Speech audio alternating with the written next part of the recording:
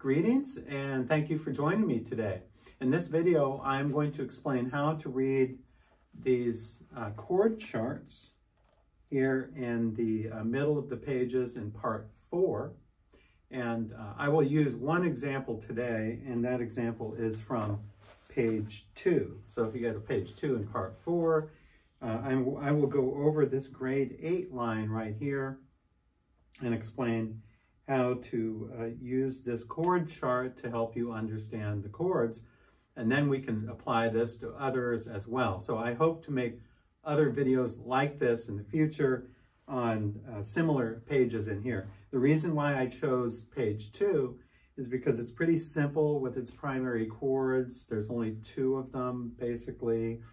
And it doesn't have a lot of secondary chords either. So it's pretty simple to understand harmonically, and which will be a good starting point for learning about how to read these little chord charts in here. So without any further ado, let's begin.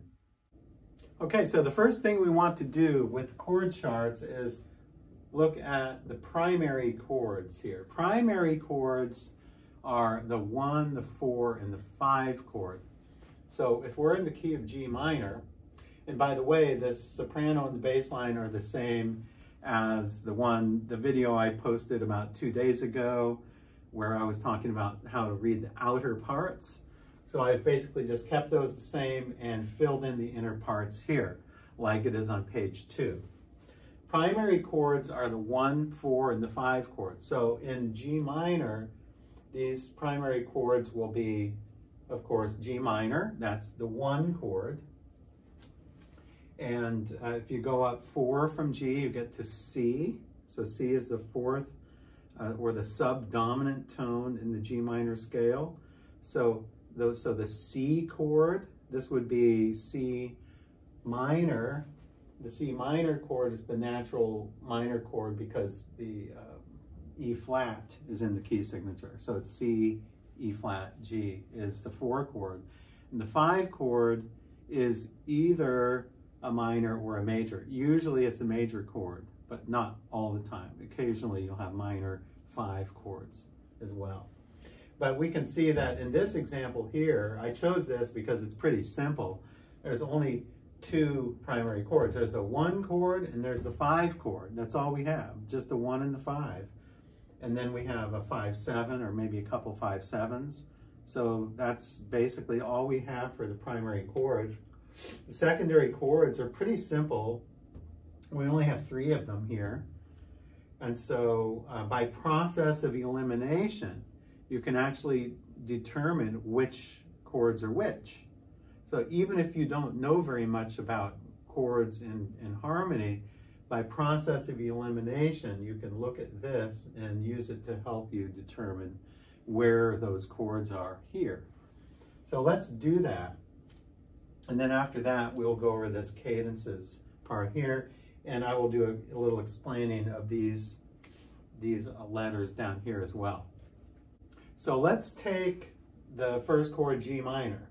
The G minor chord, if we look in our little key down here, I have all the 7 possibilities of triads from the musical letters here. If we look at the one that starts on G, we have G, B, D. So you want to look for any chord that has G, B, and D in it. And of course, B is going to usually be B flat, but you don't have to worry about that because that's taken care of with the key signature here. So just look for G, B, D. That's all you have to look for. So where are all the G, B, D chords? Well, that's not one of them. That has a D, but it doesn't have a G and a B in it. What about this one here? Well, we have a G, 2 Gs, we have a B and a D. So we're going to say this is the 1 chord. I'm just going to put a little Roman numeral 1 like that. Let's find the next G, B, D chord. Well, look, this is not it, but look, G, we actually have 2 Gs here, soprano G and the alto G, D and B. So So we're going to put one chord here. This happens to be, you see the bass note is B flat. The bass note is not G. So this means that it's in first inversion. First inversion. First inversion chords are indicated with a little 6 if you're using Roman numerals. So this would be a little small I with 6, superscript 6 after it, like that. This wouldn't be because that's root position because G is on the bottom. And well, look at this. The next chord here is a GBD chord. We have a G, 2 G's here, a B and a D. So that's a G minor chord. Look at this. This not. No, not at all, because that's something different. Well, this one here. We have G, G, B, D. That's a G minor chord too. Look at this. We've 1, 2, 3. So far, out of 3, 4, 5, 7 chords, we've had 4 of those 7 chords are G minor chords, or the tonic chord in the key of G minor. This is not, that is not, that's not, that's not, that's not. This definitely is GBD. We have 2 G's here, a B and a D. So we have one there. That's not, and that is. So that is a root position. So out of all of these chords, we have 1, 2, 3, 4, 5, 6. A total of 6 G minor chords. Basically, they're just all the same chord, they're with just a slight rearrangement of the notes. So it doesn't matter where the notes are, it's still all G minor. Now, so we've taken care of this. Okay, so I'll cross that one out. Let's find all the D major chords where we have D major, not the 7th chords. Let's just do D major, which will be DFA. So we're going to look through all the chords that have DFA in it. Let me give you a hint. It's most of the other chords that we haven't selected already, just by process of elimination, okay? So, well, this is one. So we have a 5 chord. We're just going to put a Roman numeral 5 here, because that's a D chord, a 5 chord in the key of G minor. Let's look at this one. Well, that's, let's see, DFA. We have an F, 2 A's, but no D. That's almost one, but not quite. Well, we'll talk about that chord in a minute. DFA, DFA. Well, we have a D, 2 D's, an F and an A. DFA. Well, here we go. So here's a 5 chord. I'm going to put a Roman numeral 5. Look how the bass note is not D. The bass note is not D. We have 2 D's here. That's the root. D is the root. F sharp is the 3rd. A is the 5th. Because the 3rd is in the bass, it's first inversion. So it gets that little superscript 6 there. The reason why it's 6 is because the distance between the bass and the next note up is 6. You see that?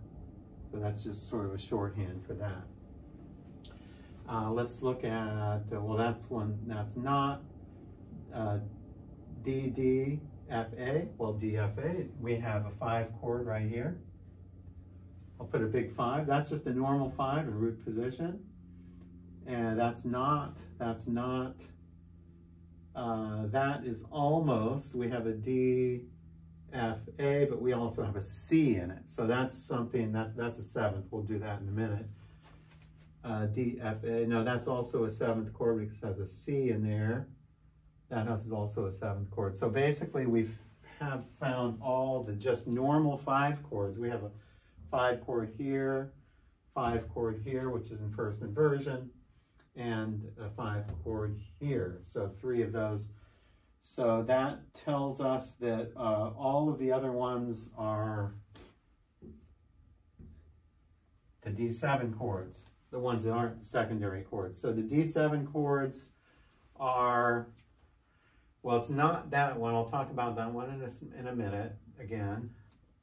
Okay, look at this chord here. We have basically, okay, so you have two choices actually. We have the secondary chords, there's an F sharp diminished chord, and there is a C sharp diminished seventh chord. So let's just find those. Let's just locate those first. F sharp, well, it's pretty easy because this is most likely going to have an F sharp in it. This one most likely will have a C sharp in it. So all you have to do is look for the chords with the F sharp and the C sharp, and you have them found. So F sharp diminished, well, here's one with an F sharp in it. Here's also an F sharp. There's a bunch of them here, but if you look at, if you look at this, that little circle, this means if you just have a circle, that means a diminished triad. It's not a seventh. But if you have a circle and a seven, then you have an added seventh. So this is just a simple F sharp diminished triad, in which case the main notes, there's only 3 notes in that. And they'll be F, A, C. If F sharp is the root, the bottom note, then it's going to be F, A, C. So let's look for F, A, C. Or it will be actually F sharp, A, C. Well, it's this one right here. So we have F sharp, we have 2 A's, we have a C. So this right here is the F sharp diminished. So I'm going to put here a 7, a VII, because that's the 7 chord of G. If you have G and you go down a half step from G, you get to F sharp, right? So F sharp is the 7th tone in the G minor scale. If you build a chord on that, you have the 7 chord here. Because F sharp is not on the bottom, that's also a 6. So it's actually be a 7 diminished, and then it'll have a 6. I think there might be some notations where they don't have the circle there. It might be just a 7 with a 6. I can't remember. Anyway, I'm pretty sure that's how you would notate it. But remember that this is a diminished chord, not a diminished seventh. The function of diminished chords is usually to provide a transitional chord from a root position to a first inversion. So if you have a root position chord here and a first inversion chord of the same chord here, I would say probably 80% of the time when diminished chords appear like this, they're almost always in first inversion, and they provide a transition from here to here. Do you see? Because the bass note is between those. So it's a perfect transitional chord. And so you'll begin to hear those in your ear. Whenever you hear a root position and then a first inversion chord, the chord after that, chances are the chord between very, very often is a diminished chord, because those are great transitional chords. So we've found this one. Now let's let's do this one next. Let's do the D7 chord. I forgot to find that. Well, the D7 chords will be here. So this is a 5, 7, a Roman numeral 5 with a 7. And this one as well, that's a 5, 7 as well. But here's the thing. Do you see how we have a D, F, A, C? D, F, A, C. They all go up by thirds. So the C is the 7th. So this is a 5, 7, as I said before. But look, the bass note is the 3rd. It's not the root. So in this case, this is traditionally in music theory called a 6-5 chord. A 6-5 chord. And that has to do with the distance apart from these. So see this, the distance from the bass note to this note here, that's a sixth here. And then the distance from F to C is a fifth. See, I know it's an octave, or no, yeah, it's like an octave in a fifth, but it would be a fifth. So we have these indicate the distances apart from the bass to the other notes in the chord. So that's a 5-6-5 chord if you want to use Roman numerals. And then here is another 5-7 chord here. So all we have left are these two chords here. Okay, so we've taken care of this. Now let's look at this one here, A flat major. Well, that obviously is this one because we have an A flat. This is known in music theory as the Neapolitan chord. The Neapolitan chord is a special chord that's built on the flat 2. And it's almost always, or usually at least, in minor keys. So if you take G minor, what is the 2 of G minor? Well, A. If you go up to A, that's the 2 of G minor. And if you flat A becomes A flat. So that's the flat 2. And it's a major 2. So you see how that's a major 2? Because that's A flat major. It's not A flat minor. And it's a really unique chord. It has a very unique sound to it. Bach used it rarely. He didn't use it really very often at all. Beethoven used it all the time. Beethoven loved the Neapolitan chords. So if you want to do a little project, just see how many Neapolitans you can find in Beethoven's music. It happens a lot, actually. Beethoven probably used them more than any other composer. So this is the, I'll just put a N for Neapolitan. That's the A flat major chord. And then we have the C sharp diminished seventh, which obviously is this one here. So C sharp diminished 7 will be a C, E, G chord, but it will be C, E, G, B, because the B, we have to add the 7th above that. Remember, they go up by thirds.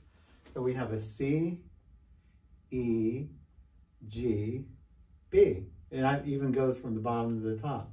C, E, G, B. But C sharp,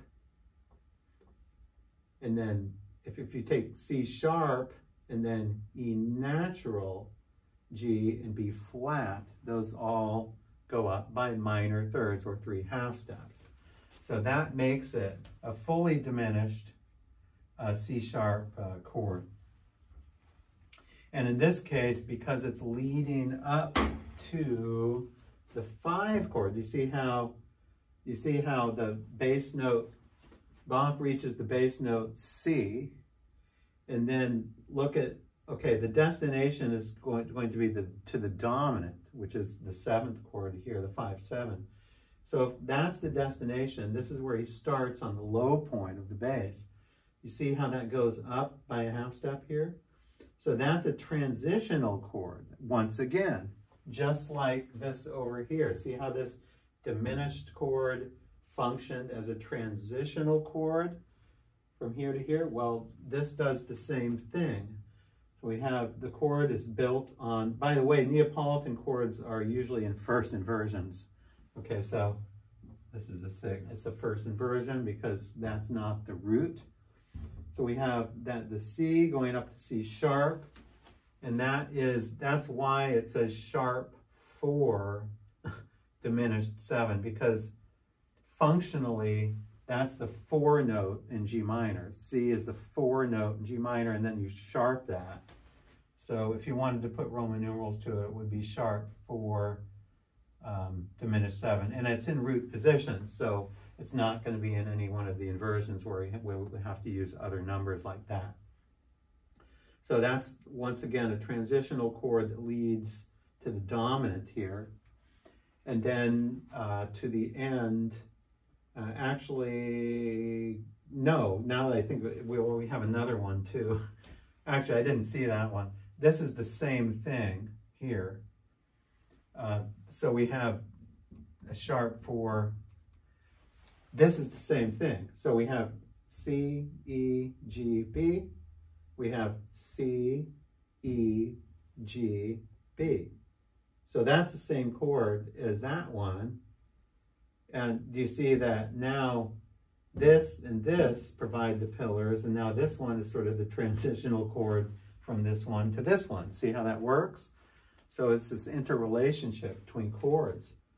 Now this one is an inversion, and it's in the first inversion because C sharp is the root. So C sharp's the root, that's the 3rd, that's the 5th, and then that's the 7th right there. So this root, or the first inversion here, once again, will be a 6, 5, like that. Once sharp 4, 6, 5, and then a 5, 6, 5. Now, in my book, Sight Reading and Harmony, I don't emphasize necessarily learning Roman numerals from the beginning.